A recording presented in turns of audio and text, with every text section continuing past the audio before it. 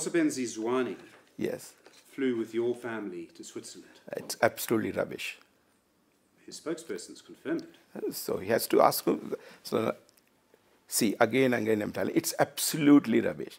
No our family member, with any of our family member, he flew anywhere.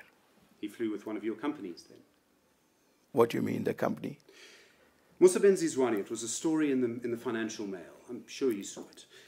He went to Switzerland to help your firm negotiate with Glencore. No, let me again reply to you this thing. Zwane, not with anybody of our company or not with any family member, flew to Switzerland. If his